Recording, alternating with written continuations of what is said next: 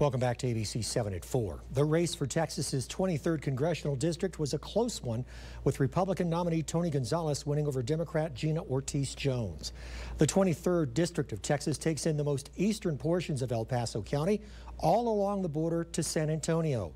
That was the seat held by Republican Will Hurd, who chose not to seek re-election. Tony Gonzales joins me now, Congressman-elect. Congratulations, sir. Thank you, and I appreciate you having me on. Mr. Gonzales, the Republicans have maintained a hold on the Senate. We have a Democratic president coming into office. And in the past, with a Democrat in the White House and a Republican majority in Congress, it seems like not a lot gets done. So as a freshman congressman, what specifically do you want to accomplish in your first term to help the people living in District 23? Yeah, first I want to help bring this country back together. You know, there's a healing process that needs to happen. And part of that is us coming together to fight for the issues that are important, like getting through COVID together, you know, like our public schools, like ensuring our borders protected, like immigration reform. I think there's going to be an opportunity specifically in the House. You're going to see the House of Representatives that is going to be as close a margin than it's ever been. I think there's going to be an opportunity for reasonable, sensible members of Congress to really be empowered and get some legislation done. Well, okay, that's a lot on the plate to begin with as a freshman congressman, but specifically, is there one thing you would like to focus on? Yeah, look, I had a call today with the governor and the lieutenant governor from this Let Us. And for me, it's about representing this district. Some things that make sense to me is transportation and infrastructure.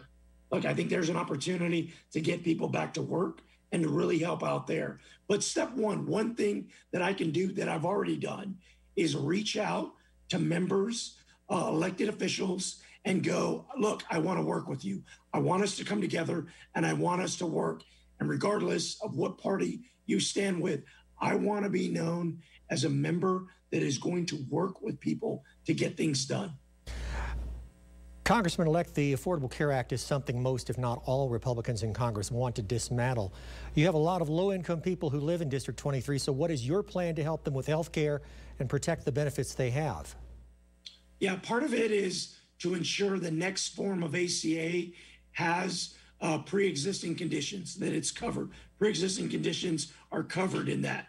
Look, I have a pre-existing condition. Many of my constituents have pre-existing conditions. So that's step one.